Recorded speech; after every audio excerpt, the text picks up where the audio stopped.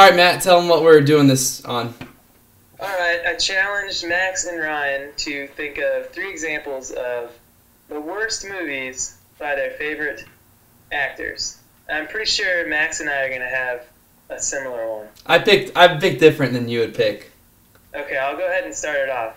Okay. With Batman and Robin by George Clooney. Obvious. Did you pick that one? I mean, yeah, I would have. The problem with Batman and Robin, and you can throw Batman Forever into it too, although I really like Jim Carrey in it, but the problem with that movie is, especially for people our age, is that when we saw it when we were kids, we probably didn't realize, like, that's when I realized that a movie could be good or bad, you know? Do you guys have a movie where you, like, realize that, wait a second? Yeah, I think that's a good point. You know, like, before that, you're so excited to see a movie, the actual movie theater, you know? Yeah, it's a big deal to see a movie. And then Batman and Robin is right at that age when you can start to sort of look at a movie and be like, wow, that was just a big waste of time. Yeah. How old were we when that came out? I don't know. It's all of art for me. Yeah, it was pretty bad. And I like George Clooney. That's why it's so bad. It's, George Clooney was like, well, I'm playing Batman. Who cares if it sucks? Yeah. 97. 13 years old. Yeah, that's a good point, Matt. Well, that kind of opens up my first one, Arnold Schwarzenegger in Batman and Robin. Yeah. Classic. I mean, yeah. And George Clooney had other bad movies, like Attack of the Killer Tomatoes, but it's still kind of good. Arnold Schwarzenegger's had bad movies, Last Action Hero, but they're kind of good because they're so bad. Last Action Hero is bad? Oh. No. Oh. No. Sorry. It's good. Sorry, I thought it was terribly stupid. That's just me.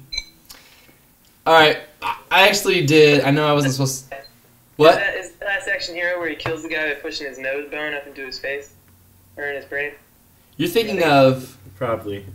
He's badass. You're thinking of Kansas City News. I'm thinking of my baby video. Whoa, dude. What? Always have to bring up... What in the world does that even mean? I don't know. Okay, so I'm going to go with... It's kind of the similar theme, but a different thread. And it has to do with George Clooney also, but Ocean's 13, which is a terrible movie. But I was thinking of it more of director. Soderbergh, Steven Soderbergh is one of my favorite directors. I don't know why he did that film. Well, it's a third, and thirds are always horrible. Except for Spider-Man. See, especially I think the Spider-Man. consensus is that the second one in that trilogy was the worst, and people kind of like the third one, I thought. Well, the second one and third one are really kind of the same boat. They kind of blend in with me. Yeah. But second one, I was willing to give a chance and had an open mind. Third one, I was like, how are they going to redeem this? And she's done a lot of like Solaris, Out of Sight. The new one he's doing, Haywire, looks awesome. He's kind of a pretty on director, and that was a pretty off movie. And there's a bunch of big actors in that. Yeah. So it works for a lot of them. It's one of the most epic movie fails. Along the most epic, I'll do another one, John Travolta in, of course, Grease. It's terrible trash. Agreed. You what? You've got to be kidding me. You No. gotta pick fish. Have you ever seen Grease? Why does that car float off at the end? That doesn't even make any Is it sense. Chitty Chitty Bang Bang? I don't get it. What's going on there? It's stylish. You could have picked, oh god, what's that one movie? No, I think you're thinking of Grease. Scientology. Battlefield Earth. Oh wait, no, I was thinking of Grease. Yeah, they're aliens. Battlefield Earth was one of the worst movies ever.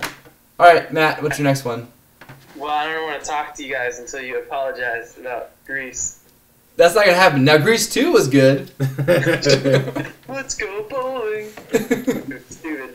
Okay, I picked Land of the Lost by Will Ferrell.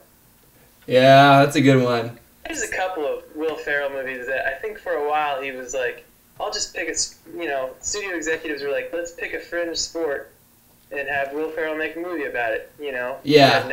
Our NASCAR. That one's good, though. And then he made Semi-Pro. And that was sort of the beginning of the end, I think, for Will Ferrell. I think your real problem here is having any trust or love for Will Ferrell movies. I mean, For a while there, everything he touched was gold. I think he's still pretty gold. he's I mean, okay. I don't know. He would never be anywhere near my favorite actors. Well, I really like Will Ferrell a lot. I loved Ricky Bobby. I loved Talladega Nights. I loved his dramatic roles that he's done. I even love those. But Land of the Lost was just so bad, and I think they knew it. I think they knew it as they were making it. Yeah. By the middle of the movie, they're like not even into it. I had such high hopes for that movie. I don't know why. I did too. I was like dinosaurs and Will Ferrell and Danny McBride. Yeah. It's gonna be cold. And who's the girl? Michelle Monaghan, right? I don't know. Love her. Love her. All right, next All right. one, choose. All right. Speaking of Michelle Monaghan,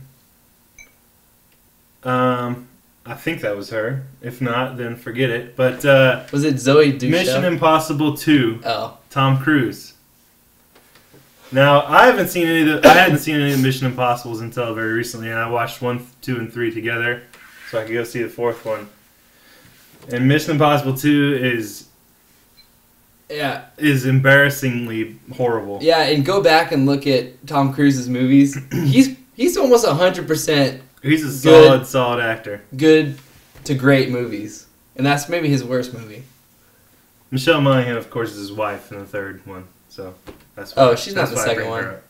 No, she's not in the second one. She's the wife in the third one. Yeah. Anyways, pretty bad. Okay. Yeah, that's pretty bad. I can't remember my third one. Matt, go ahead. My last one is I also thought Mission Impossible 2 was terrible. Just so you know. I'm gonna go with just because of expectations. I'm gonna go with Benjamin Button by Brad Pitt. That movie is so boring. Go back and watch it. There's so much cool stuff they could have done. You know, because you hear the idea and you're like, oh yeah, I guess he goes backwards. That's a cool idea. That's a pretty bold pick. I don't think it's boring. I mean, it's slow paced, definitely, but that's how it is when you're southern and growing young. It's a pretty good movie. It's a good movie, man. It's the Forrest Gump of our generation. But it's nowhere near Forrest Gump. I didn't love it, but I mean, it's pretty good. When John Waters came to KU and like Yeah. all he did was talk trash on Forrest Gump. Yeah, I do remember that. Sorry that people out there want to make money and want to make movies that make people happy. Sorry, John Waters. Yeah, he spent the whole time trashing Forrest Gump. It was weird. And Matt got really upset. I've never told anybody how upset I was until just this minute. Matt cries. Matt, I was with you. Matt cries when Forrest Gump comes on TV. And they edit out the sad parts. No, they do not. TBS, very funny. We're going to be so much better next week. We're going to be live from Chicago. Not really live, but we're going to be all together in Chicago. We're going to film so many good stuff. Oh my God, can we stop? Can we stop? The worst podcast ever.